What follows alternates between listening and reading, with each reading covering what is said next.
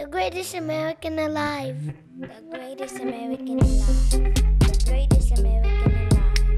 The greatest American alive. The greatest American alive. Project Day likes movies. Do you like movies? Do you remember that movie with Denzel Washington and he's the gangster? What's the name of that movie? American Gangster, right? And he's talking to that the other gangster, but he's the Italian gangster. And he says, "So what? Your success took a shot at you. You can have friends."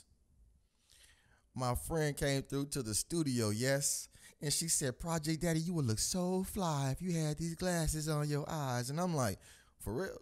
Those some mighty white ass goddamn glasses. And so I put them bitches on and I want to look in the mirror, right? And Project Daddy felt just like motherfucking Fable. I had to like start snapping in this motherfucking shit, snapping and goddamn popping. And I just want to say, I salute, thank you to my motherfucking friends. It's okay to have friends. But for some reason, we want to make goddamn enemies. I'm talking to a different friend, yes? And we're having a casual conversation via text. I don't even know how to motherfucking text. My fingers work so goddamn slow. Project Daddy was born in a fucking tangible age with knobs and shit. I like to touch things. I like to touch things. I was about to say them other types of things, but I like to feel them. I just don't want to see them. Do you understand? It's a very important thing for me to be able to feel them. And so I'm having this text conversation and somehow I say something about an iPhone. And this person happens to use an iPhone, and then all of a sudden, like the next 5 minutes of text conversation was all about the iPhone. And I was like, shit, nigga, we just wasted 5 minutes of time talking about a motherfucking product. I don't give a fuck about no Tim Cook. Nigga, fuck an iPhone. I just gotta be able to communicate, you hear me? I have no brand loyalty, no brand affiliation. The only thing that I stand up for is my motherfucking friends. And who are my friends? I want to make so many goddamn friends. I done met motherfuckers from all around the world, yes? From like, because I was in the military. So when you're on a boat, you're just surrounded by motherfuckers who you don't like, right? You have to work with sons of bitches from places who have ideas in their mind about you. They don't like you very much, but you ain't got shit to do with that because we got to lift these goddamn bombs. It's very important, right? Because when you're in a position, when you have to do the work, like I ain't worried about like what the fuck this nigga was talking about earlier. I'm worried about getting the work done. And right now, this one of these most trying times in American history, yes? It's most important for us to have friends. It's okay to be successful. But you know what? What fucks me up is when broke folks take shots at broke folks. Listen here. Everybody in America understands that you have to have a collaborative effort to get shit done. That's the most important thing. Rich folks protect rich folks. Now, I know y'all watch the news, yes? I know you watch the news. If you consume any media, you heard about this T.I. and Tiny shit. And then when they started talking about this T.I. and Tiny shit, all of a sudden, every urban or black podcast or show, they started talking about sex. And I started hearing about threesomes and menage a trois. Do you know why they were doing this? Any show. You go look up a fucking show. And they were trying to defend their class. They're like, oh shit, if they come for T.I. and Tiny, they finna come for me too, because I just had a motherfucking menage a trois last week. And if one of those people gets paid some money, then they finna come for my ass. That's class protecting class. That's rich folks protecting rich folks and protecting their behavior. You know what? Broke folks ain't got no money, but they will have the audacity to tell another broke person how to spend their motherfucking money.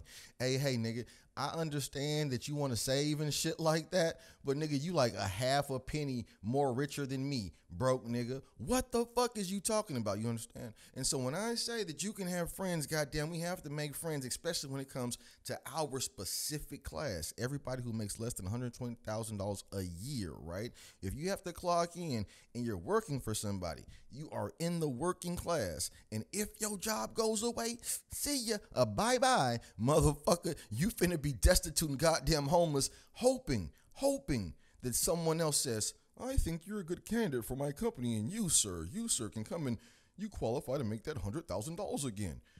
We gotta stop shooting at broke folk, you hear me?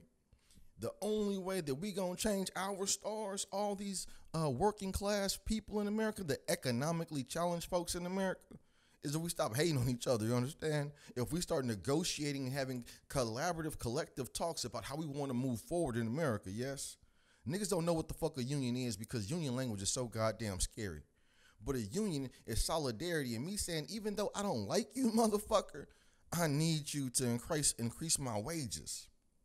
And right now, one of the most divided times in American history, I'm hearing motherfuckers who'd rather argue about a goddamn iPhone or some other trivial social goddamn thing like me being black or some shit, or like where I grew up at.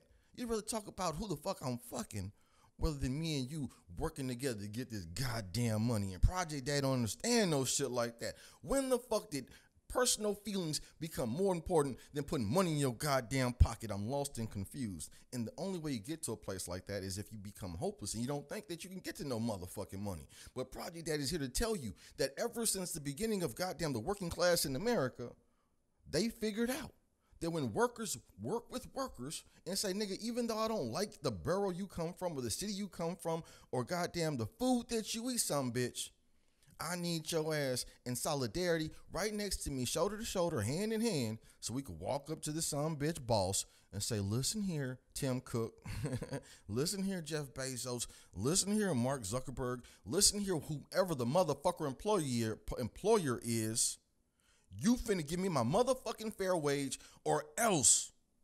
And then when the or else comes when the customers support the workers. I'm like, hell yeah. Hey, fuck that iPhone. I ain't buying that shit. If the American worker ain't getting paid a fair wage for the motherfucking product, then I ain't finna buy that motherfucker. That is American solidarity. And you are the greatest American alive. And I'm just over here saying that it's okay for you motherfuckers to have friends. Project Daddy has friends. They bring me glasses to protect me from the bright ass lights. And I want to thank you for being the greatest American alive. I want to thank you for your service. I want to thank you for listening to me.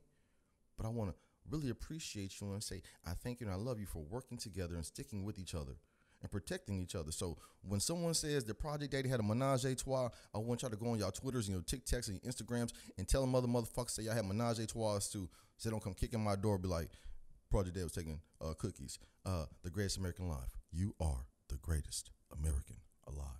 The greatest American alive. The greatest American alive.